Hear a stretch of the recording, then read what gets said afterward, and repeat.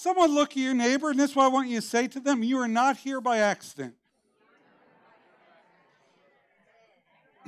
You're not. We're actually missing a lot of our regular folks. Some have traveled, some are sick, some are on vacation. But we're glad you're here, and I don't believe that one of you are here by accident because the Holy Spirit has a message for us today. And, you know, every week as I've been doing this series on what the Holy Spirit is saying, I've been praying and seeking the Lord and asking Him to show me what the Spirit of God is saying to His people today. Amen? We use the word church, the body of Messiah, the ecclesia in Greek, the called out ones. We are His people. Someone say amen. I had somebody tell me, they're like, I'm a believer, but I don't want to be a part of a congregation. It's like, well, you're already a part. You may not attend, but you're already a part. You can't be a part and be a believer, amen? And the Heavenly Father has called us to be together. There is strength in unity. There is strength in fellowship. Even with Nir up here from Jerusalem, I just met him Friday night at our Sukkah celebration out here.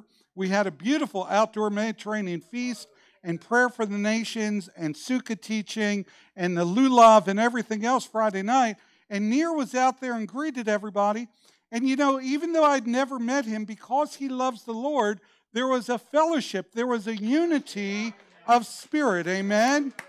And even though he's in Jerusalem, he is a Jewish believer in Jesus, and he and his congregation love the Lord and are standing for the faith, amen?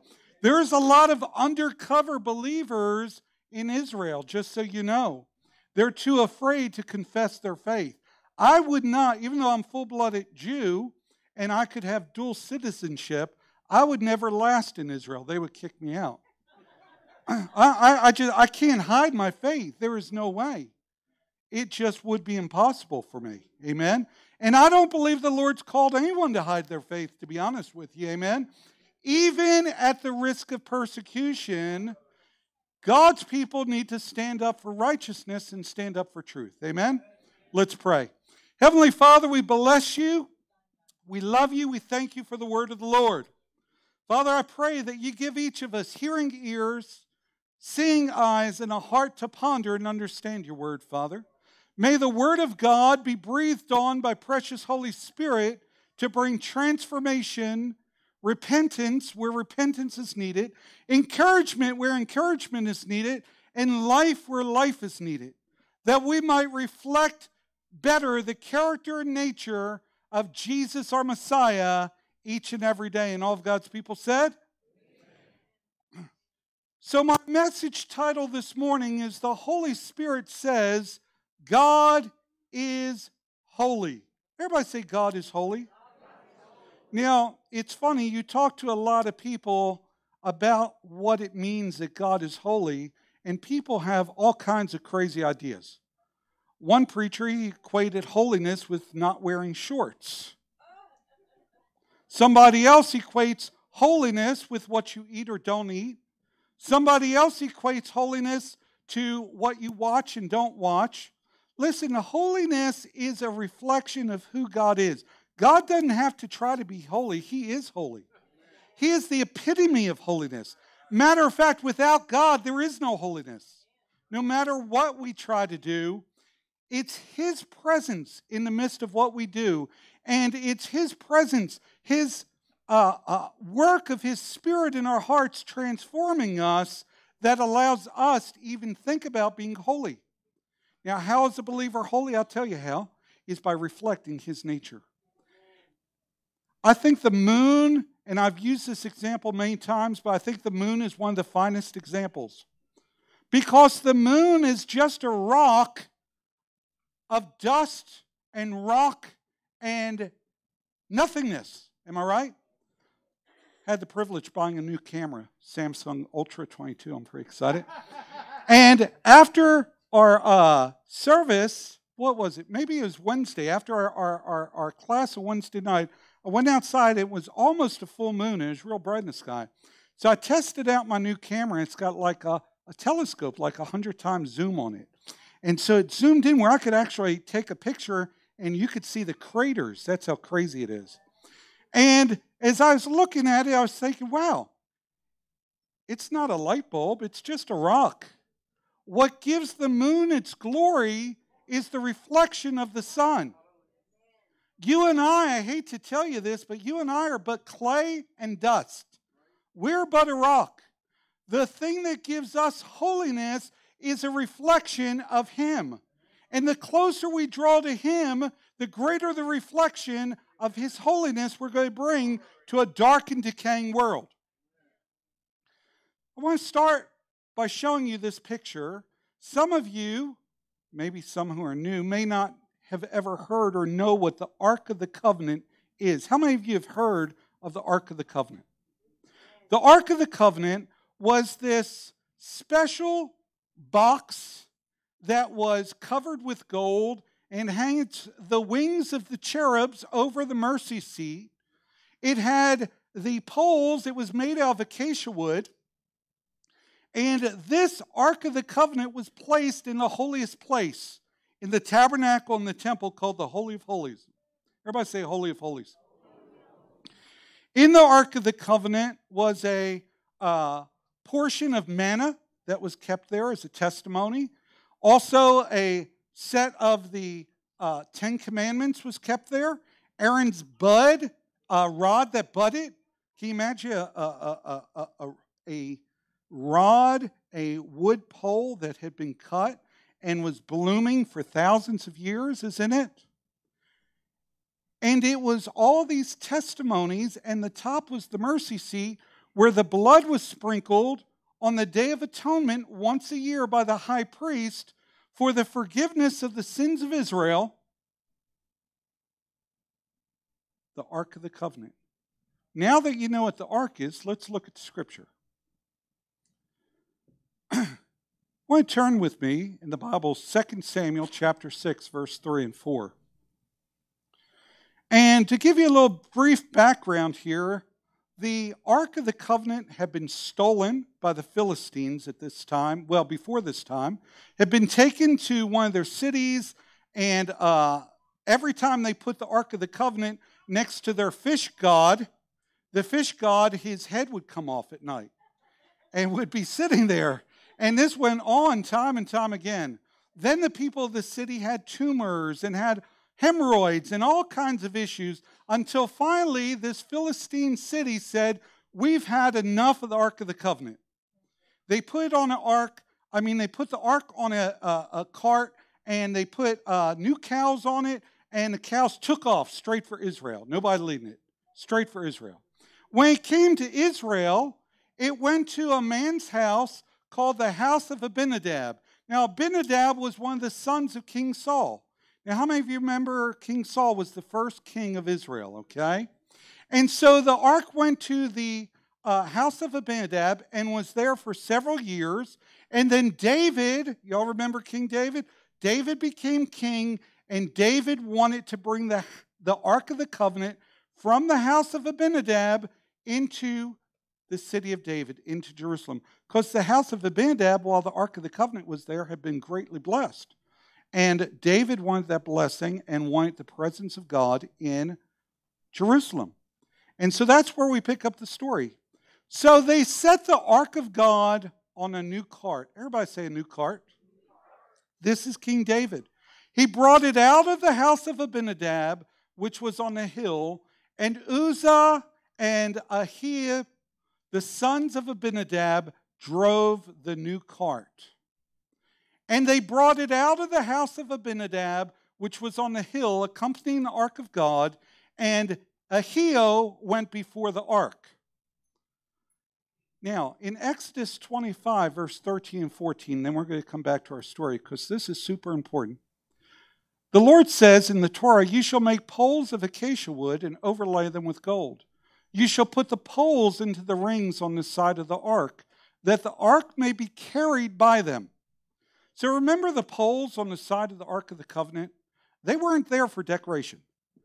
Someone say amen. They were there because God had instructed Israel, if you ever move the ark have the priest move it, and they're to carry it on their shoulders, on the poles, God's way. How many of you know God has a way? Matter of fact, He's very particular. Because He's God, He's allowed to be. Amen? You may not like His way. You may not like what He thinks or what He says. You don't even have to agree with it. He doesn't make people receive Messiah as Savior. He gives them free will, gives them free choice. Amen? But know this, when you do things His way, things turn out much, much better than doing them your way. How many of you testify to that? How many of you have lived any part of your life doing things your way? If I were an octopus, I'd have all 8 legs up. Amen? And I can tell you the reason why I am so absolutely in love with the Lord is because His faithfulness, when we submit to His ways, there is such grace and mercy and blessing that pours upon your life, your household, your ministry, every area of your life. Now, how many of you have ever heard of good intentions? Now, I'm going to talk a lot about this morning. Everybody say good intentions. How many of you know that King David had some good intentions to bring the ark up to Jerusalem? Good thing, right? But good intentions never replace doing things God's way. Let me say that again. Good intentions, my good intentions, your good intentions, never replace doing things God's way. And the Lord had a very particular way for the Ark of the Covenant to travel. But David, because he didn't research and nobody told him, well, King, maybe this isn't the best idea. He thought, we'll just buy a new cart. He was trying to do it right? Got a new cart. Not an old cart, but a new cart. Stuck it on there, and he's going to travel it. The only problem is those good intentions didn't matter because it wasn't God's way. How many of you know that the body of Messiah is filled with people with good intentions, but they're doing things their way instead of God's way? And if you don't hear anything else this morning, my prayer is that you'll hear in your life that Heavenly Father is not impressed with our good intentions as He is with our submission to doing things the way He says. Someone say amen. King David meant well when he placed the ark on a new cart. How many of you believe that? He meant well, right? God blesses direction, though, not intention. God blesses direction and not intention. What do I mean by that? God knows your heart, but cares about the direction of your life, not just your intention. Well, I mean well. You know, I prayed a prayer 3 years ago. I'm not walking with the Lord today, but I mean well. God is not impressed with your intentions. He wants to direct our lives. Someone say amen. How many people will come on that day saying, Lord, Lord, did I not prophesy in your name, do many miracles in your name, cast out demons in your name? And the Lord says, I will turn to them and say, I never knew you, you that work iniquity. See, they had good intentions, but they never submitted the direction of their life to His Holy Spirit and to the Word of God. And because of that, He never knew them. So there's a lot of people today who say, Lord, Lord, but whose life reflects only good intentions. How many of you know we have a whole political party that has good intentions? They have good intentions for a woman to have control of her body. Doesn't matter if it means the murder of those unborn babies, right? Good intentions for children, not even adolescents yet. If they choose, they were born a girl and they want to be a guy, they're to be encouraged in that. Good intentions. Good intentions can be really evil if not submitted to God. Someone say amen. So don't ever be impressed by people's good intentions. Heavenly Father is not impressed with our good intentions if it violates the Word of God. Someone say amen. Let me read it again. Heavenly Father is not impressed with our good intentions if our good intentions violate His word. David had good intentions to haul the Ark of the Covenant into Jerusalem. The problem was it violated the word of God. It was not done the way the Holy Spirit instructed in the Torah. Very simple. Often our good intentions are an excuse, to do things our way instead of His way. Have you ever heard this saying, guys? Hell is paved with good intentions. Samuel Johnson said that. Hell really is paved with good intentions. Lots of people in hell who had good intentions their whole life. But they never, ever tried to listen to whether or not their good intentions violated God's word. Someone say amen. Have I got your attention this morning? So the Holy Spirit, what's He saying? He's saying to the congregation, to the called out ones, to the body of Messiah, God is holy. And you and I cannot live by good intentions. We have to live by submitting ourselves to the Word of God and make sure that our good intentions don't violate His Word. Because how many of you know that our land's getting filled with polluted believers? Progressive Christianity, they call it. There's no such thing. All it is people who are living by good intentions while their actions violate the Word of God. And as men and women of righteousness who reflect God's holiness and light, we need to call a spade a spade. Darkness is darkness. Light is light. One day I could go to jail for saying that. Hallelujah. Y'all write me.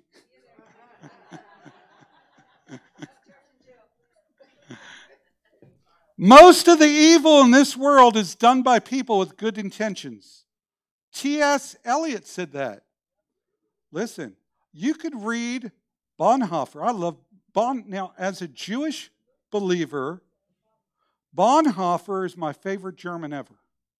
Because he stood up to the Nazis. He stood up to their evil. And all the people in Nazi Germany with good intentions. He stood up for the Lord and for what was right. 2 Samuel, back to our story, chapter 6, verse 5 through 8. Then David and all the house of Israel played music before the Lord on all kinds of instruments of fir wood, on harps, on stringed instruments, on tambourines, on sistrums, and on cymbals. I'm not sure what a sistrum is, but worship was going on. All the right stuff outwardly. I mean, they were having church, right?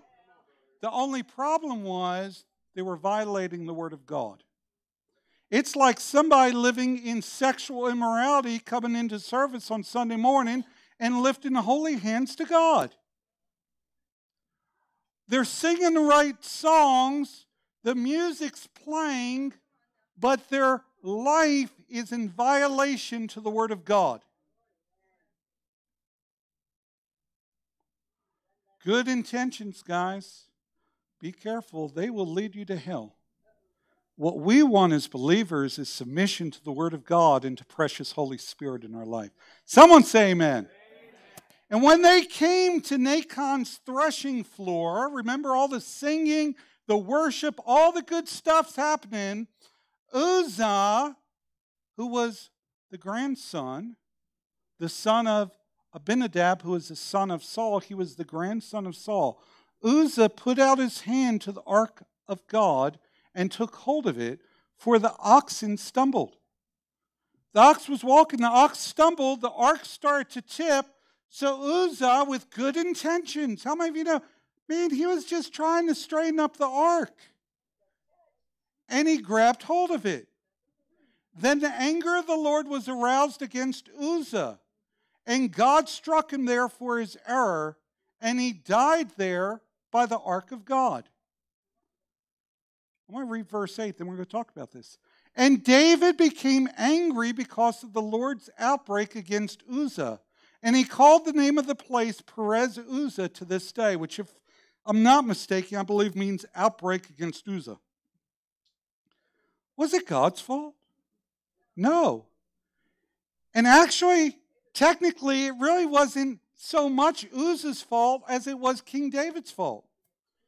And I'm using this as an example because David repented of a lot of stuff just like us. Amen? But David had no business putting the ark of God on any kind of cart to start with. So he violated God's word. Then when Uzzah reached out his hand and touched the ark, Uzzah violated God's word. And I'm going to show you in Scripture, because nobody was to touch the ark. The priest had to carry it on their shoulders with the poles. Nobody touches the ark. It's what God said, just the way it is. Well, I don't think that's fair. Well, you can take it up with the Lord when you see him. Amen? I mean this, I don't think it's fair stuff. Dear Lord, leave that to CNN. Amen? It's enough to make me crazy. It is what it is. God's God. He is holy. He says this is the way to do it. This is the way we do it. No ifs, no ands, no buts. And if there's one thing I can tell you about us human beings, we are terrible at following instructions. Absolutely terrible at following instructions. It is hilarious sometimes. There is a little game where you play where you give some instructions to people and they have to actually read them and try to follow them out. And you come up with 15,000 different things because everybody reads the instructions different. Listen to me, and this is super important. David had no reason to be mad at God. Oftentimes we get mad at the Lord because things happen in our life, and the truth is our good intentions violated the Word of God.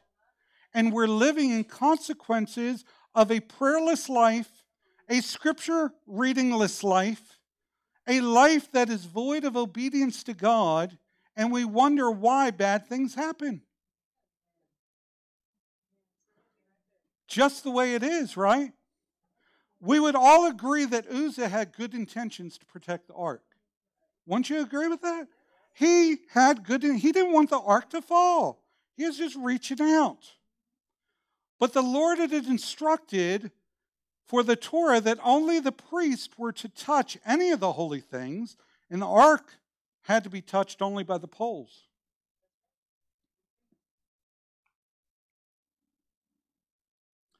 How many of you remember Job and his friends? If you hadn't read the story of Job, I don't have time to tell you the whole story. I can just tell you he had some friends that came over. It had some good intentions to comfort him. Their advice to Job ended up being this in a nutshell. Because Job was sickly and he had lost his children. He lost everything but his wife. He had lost it all. And his friends came over and said, Job, just curse God and die, basically. Job's like, bad advice, guys. It's not going to happen. And so they go through this whole dialogue. You can read in the book of Job. Job's friends had good intentions, but you know what? It nearly got them killed. After God brought healing to Job, he said, Job, you need to sacrifice animals on behalf of your friends so that they don't die. That's how upset the Lord was with their good intentions. Okay? Listen, quick story for you. So when I was a new Christian, I was a new believer, I had left the church I got saved at, and I was still a teenager, I think almost 20 years old, and I was working as an evangelist, not full-time at this time. I was working as an evangelist at a church down the road in Dickinson, Texas, called the Village Church. And there were two young men who were much older than me. I say much older. I think I was 19, about to be 20. They were probably 24 or 25. Both of them were former Marines. Okay, you ever met the type, big Marine guys, strong and just gruff? But they loved the Lord. And for some reason, I was just a skinny, little, scrawny teenager. And they kind of took me under the wing and would mentor me. So one day, the two of them said, Bruce said, his name was Ron and Steve. And Ron said, Bruce, Steve and I, we're going to go in the morning to the docks because we heard that some of the oyster boats there are hiring and they pay really well. Why don't you just come and hang out with us? And I already had a job. I said, sure, that's fine. So up early in the morning before the sun rises, okay, which is the only time you get up before the sun rises if you're going fishing, right? And December, if you know anything about oyster boats, they run in like the coldest months of the year, okay? So it's December, it's freezing cold, I've got my coat. And so they picked me up, I'm in the back of their vehicle, Ron and Steve are in the front, they go to the docks, I stay in the car, and they both go out to talk to the captains. They come back about 30 minutes later, we got there before the boats ran out, and they said, Bruce, they only had one opening. And we wanted to work the boat together, so we gave it to you. So the next thing I know, 10 minutes later, I'm standing on this oyster boat, waving goodbye to my two Marine friends, heading out to sea, thinking, what in the world am I doing, and what did I just do? How many of you know my friends had good intentions? But you need to know this. That was the worst job I have ever had in my life. By far. I think I lasted a week. I mean, the captain was a drunkard. He'd get drunk. I mean, it was just terrible. The dog was just puking all over. Oh, it's horrible, horrible, horrible situation on sea. And there's no escaping it. No escape. I mean, you're on the boat. So listen, good intentions, if it violates the word of God, is a terrible thing. Amen? And the moral of the story is sometimes people mean well, but that doesn't mean that it ends well. Amen? Now turn with me in Numbers chapter 4, verse 15. Numbers 4, verse 15. And when Aaron and his sons have finished covering the sanctuary, this is the Torah, this is what it says about the holy things, and all the furnishings of the sanctuary when the camp is set to go, then the sons of Kohath shall come up to carry them. But they shall not touch any holy thing lest they what? Lest they what? So God had already warned them not to touch the holy things. So was it God's fault that Uzzah died? How many people blame the Lord for our own misdoings and wrongdoings? Amen? Have you ever met somebody that says, I'm mad at God? Listen, guys, always remember this. God is holy. He is perfect. He does not make mistakes. Your life is not a mistake. You are not a mistake. And if something doesn't work out the way you think it should, it's not God's fault. And if God's not to blame, who does that leave? Only leaves one person. Looking in the mirror. But how many of you know in our culture, we want to blame everybody but ourselves. Amen? I've never done a marriage counseling with the husband and wife comes in. The husband says, oh, it's all my fault. The wife says, no, dear, it's all my fault. All right, some of y'all caught that. We'll just keep going. Several years earlier, this is a horrible story. 50,070 men died because some had opened the Ark of the Covenant and looked inside of it. A definite no-no. How many of you remember that Raiders of the Lost Ark, right? You remember that scene where the German soldiers opened it up and the lightning went from their eyes and they all died? 50,070. Now, some of your versions may say 70, but I looked it up in the original language and it is really 50,070. Now, doesn't mean they were all from the same place, but within that area. Maybe they turned it into a tourist thing and they were allowing people to come and look. I don't know the details other than what the scripture says, but 50,070 of them died in that place because they violated the holiness of God. Someone say amen. Listen, guys, if you don't hear anything else, don't trifle with the things of God. He is a holy God. His holiness has not changed. He has brought His holiness into the form of human flesh. I mean, you talk about the Feast of Sukkot, the Feast of Tabernacles. Biblically speaking, truthfully, it's probably the time that Yeshua was actually born, was during the Feast of Tabernacles. A lot of reasons for that. But I can tell you this, that God took and tabernacled and took upon himself and robed human flesh and became a man. And we trifle with the things of God today as believers and take things so carelessly. And I just think we need more of the fear of the Lord in our heart. Amen? More of the understanding of, let's maybe not violate the Word of God. Let's maybe Jesus actually means what he says. Amen? And maybe we don't just skip over those parts because it might offend somebody. Maybe we start reading those parts. God is holy, and there is no way to circumvent his holiness. Just can't do it, guys. If you're going to walk with the Lord, he is holy. Pursue peace. Let me give you some New Covenant scripture. Pursue peace with all people and holiness. What? You have to pursue holiness? Yes, you do. Why? Because this flesh is anything but holy. This flesh fights you at every corner. Am I the only one? Right? So your flesh has its desires, but those desires have to be crucified, put to death, and you say, nope, I'm going to pursue holiness and pursue the Lord instead of pursuing what feels good for the moment. Someone say amen.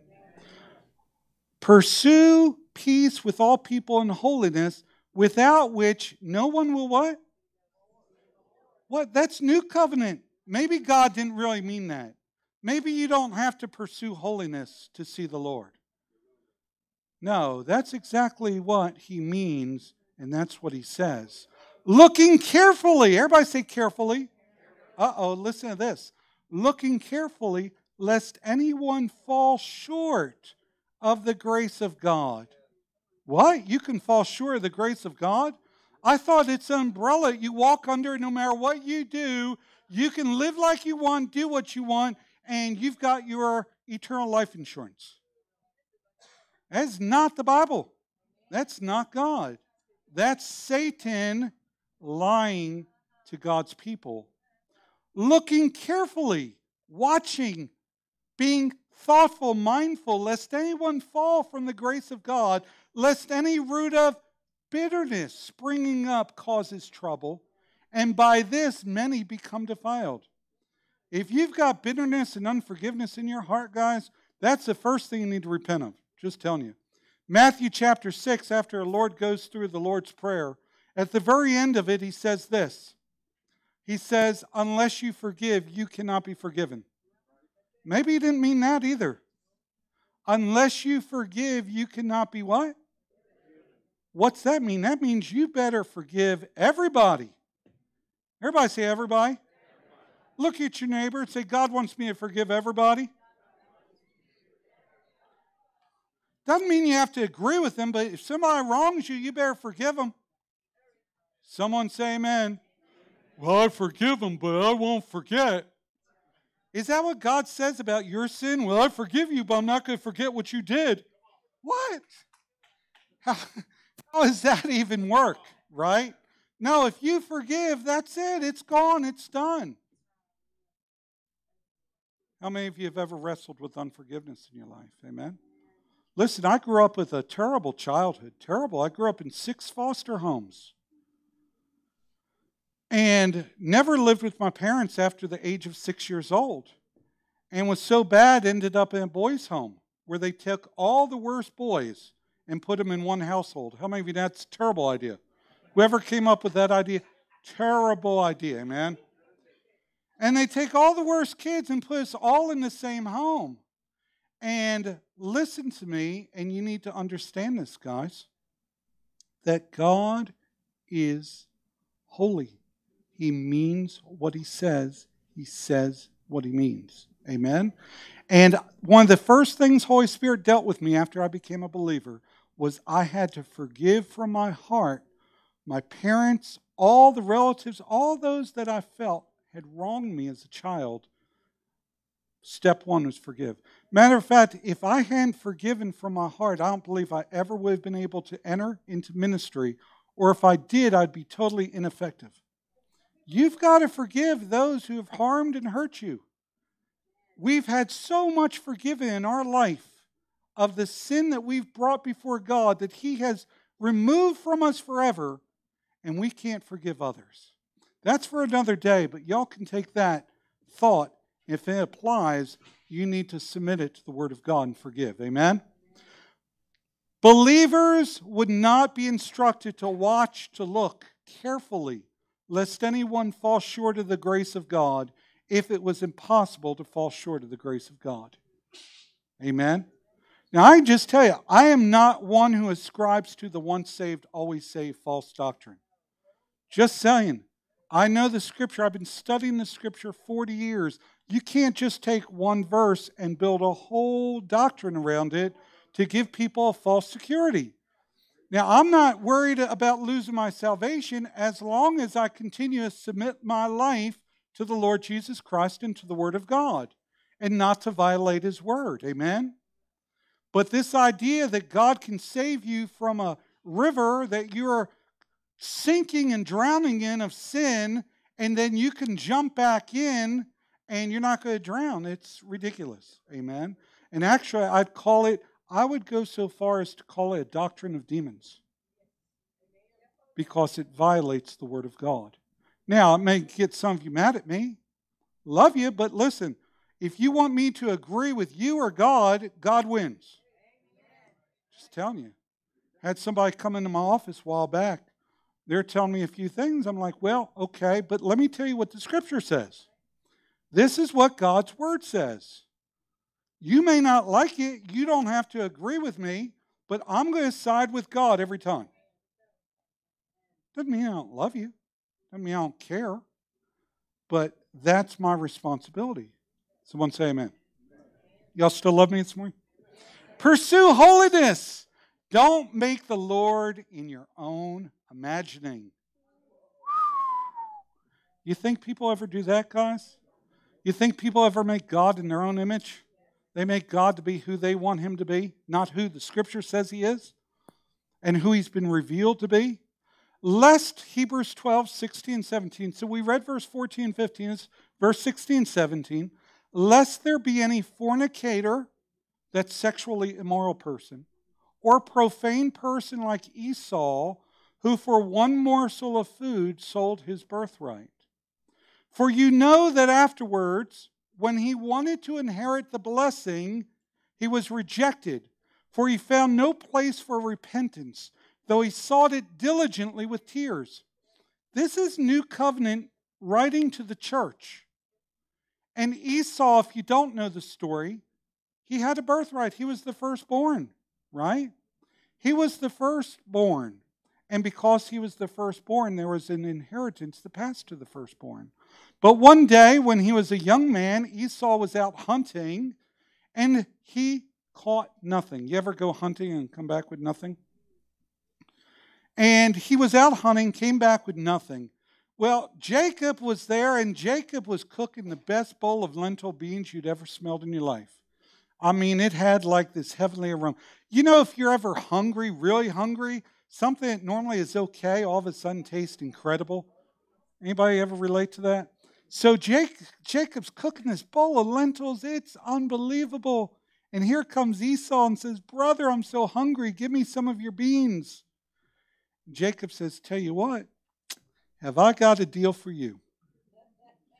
I will sell you a bowl of my delicious hot lentil beans for your birthright, for your inheritance. And Esau despised his inheritance and blessing so much, he sold it for a momentary pleasure of a bowl of beans. And then later he wanted the blessing, and it was too late. He had already sold it. People get on Jacob. That wasn't Jacob's fault. That was Esau's fault. Esau despised his birthright. Now, how does this relate to you and I? As a born-again believer in Jesus Christ, you and I are sons and daughters of the Most High God. That is our inheritance. That is our birthright.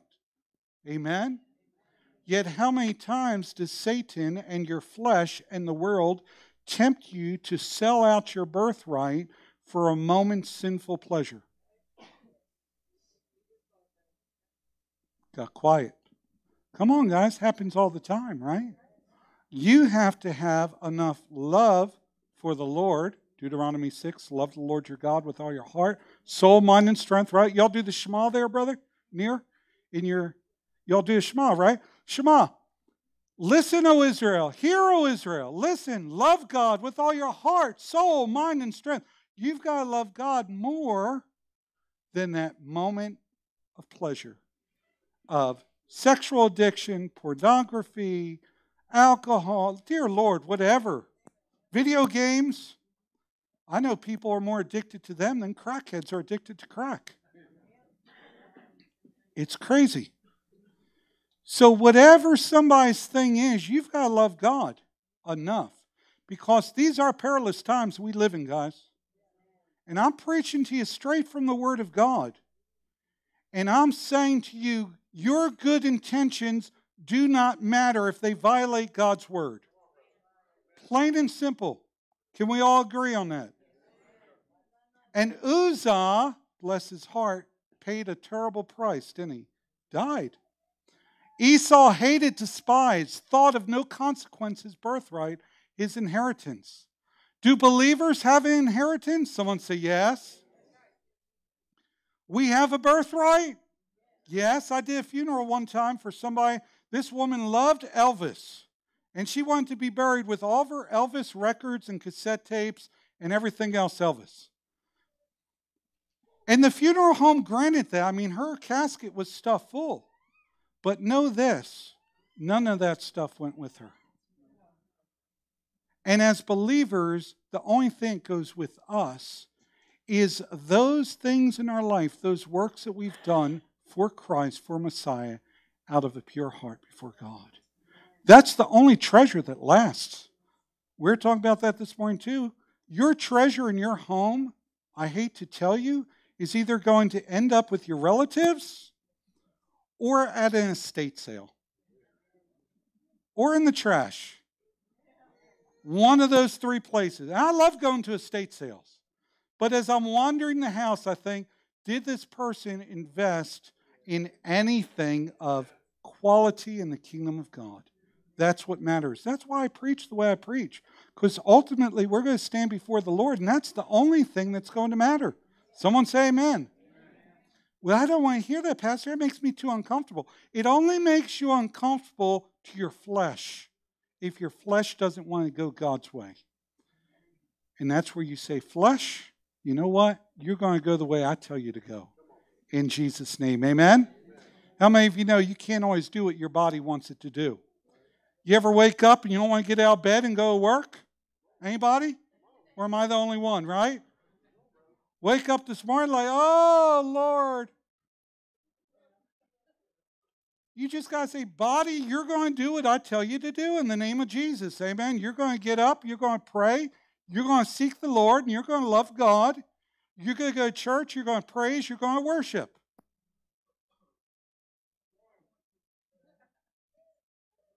Almost done. Bringing it in for a landing.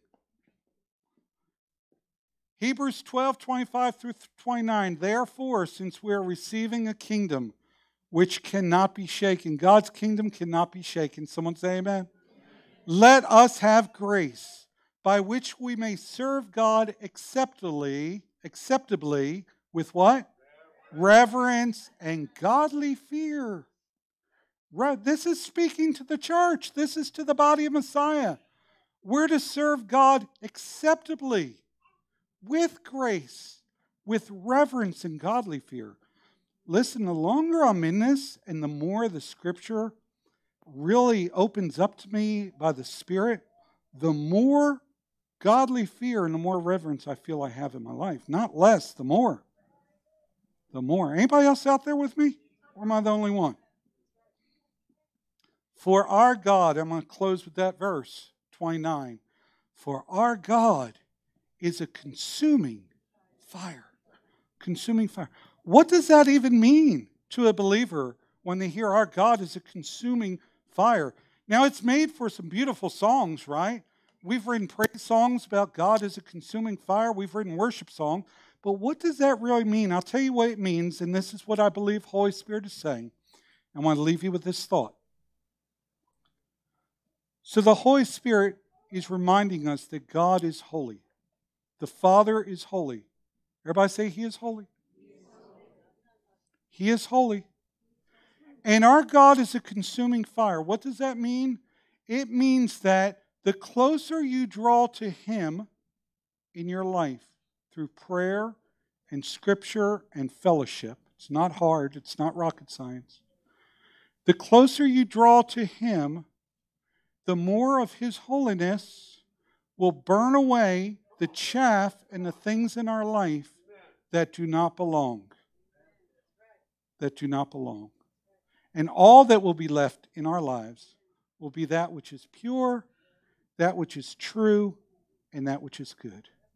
Amen? So I'll stand to our feet. Hallelujah. Every head bowed, every eye closed, saints praying around the room. Father, we bless you. We love you.